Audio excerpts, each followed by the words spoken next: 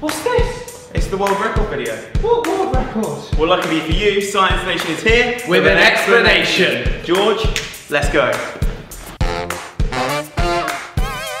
This structure behind me is made with 8,000 paper cubes and over 66,000 business cards. Dr. Janine Mosley was the first person to build a manga sponge this big, and it took her 9 years to complete.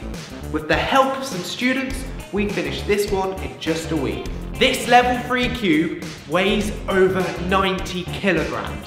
Only a few imperfections could cause it to collapse. Together with 20 institutions from around the world, we have built the first ever level 4 manga sponge. But what is a manga sponge? A manga sponge is a three-dimensional fractal curve. It resembles a cube made of cubes with the front of each face missing. Take a simple cube.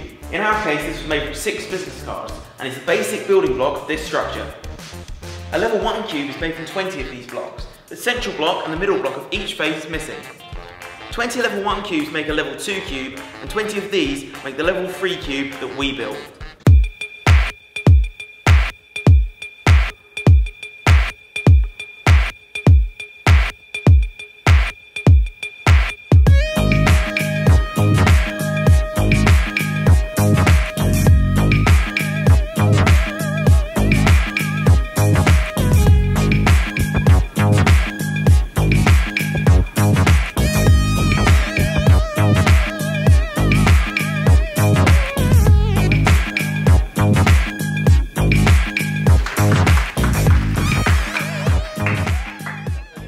Through the Mega Manga project, 20 of these cubes have been built around the world.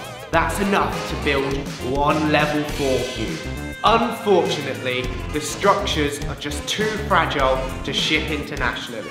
But if we did combine all 20 of the cubes, it would weigh 2 tons. That's the equivalent of over 8,000 broccolis. Okay, so we may not actually have a world record, but it is the closest that anyone has ever come. If you want to learn more about fractal structures, click on our video here.